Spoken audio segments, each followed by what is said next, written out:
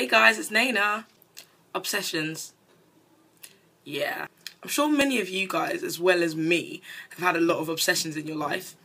I've had quite a few obsessions in my childhood and in my not so childhood. And I'm not quite sure whether or not they're normal.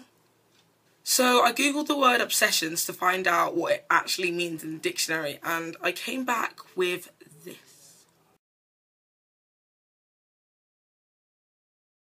Words like unhealthy, compulsive.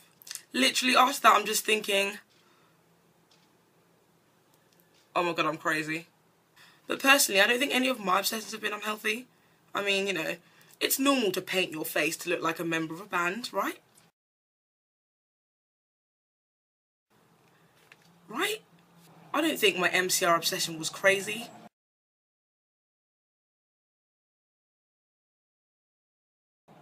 I think it was just a mild interest, to be honest. And I mean, don't most 21-year-olds love One Direction? No? Come on, guys. I mean, most 21-year-olds have a One Direction secret diary, don't they?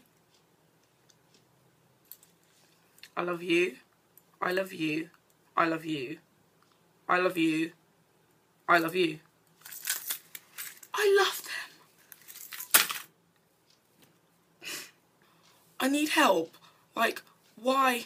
Why can't I get One Direction out of my mind? Guys, maybe I'm not normal.